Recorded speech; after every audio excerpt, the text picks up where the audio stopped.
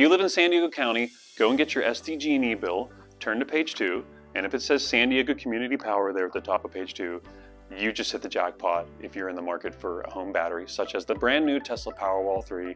This rebate program is launching this week. Let me tell you how it works. So let's dig into the details of how this program works. So if you are a San Diego Community Power customer, everybody qualifies for a $350 incentive per kilowatt hour of storage. So for example, a Tesla Powerwall 3 has 13.5 kilowatt hours.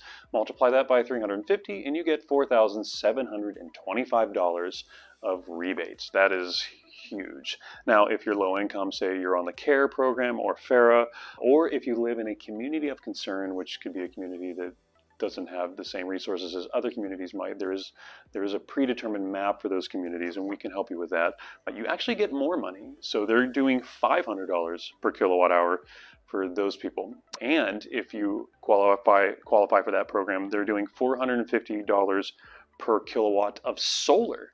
That's AC, kilowatt AC for solar. So but that's great. I haven't heard of a rebate program for solar in years. So that's cool. So yes, they are not giving out this incentive money for nothing. There are strings attached. So what you have to do in order to qualify for this program, you have to sign up for a grid support program for a minimum of 5 years.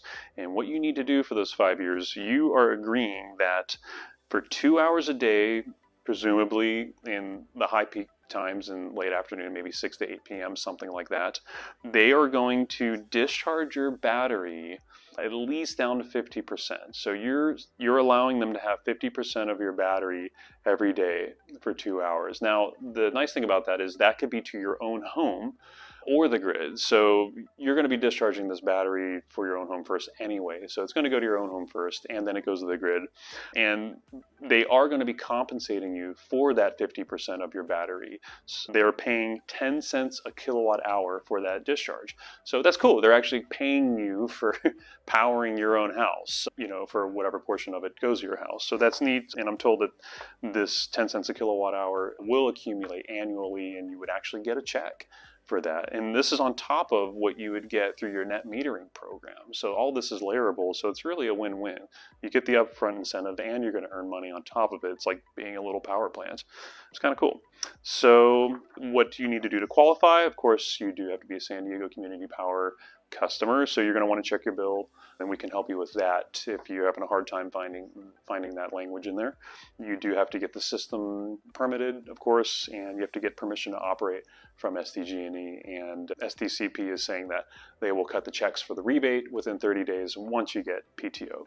Another thing to consider is limiting this program to contractors that have a C10 license. What's a C10 license? That means you are a licensed electrician. So we're not just solar guys.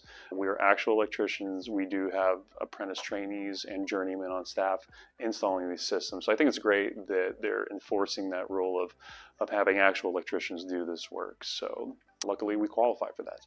So if you need help with your project, you have any questions, you want any more information about the program, I'm happy to help. You can reach out to our website, mysoulhome.com, or the link in this video, and we can help you get your project started.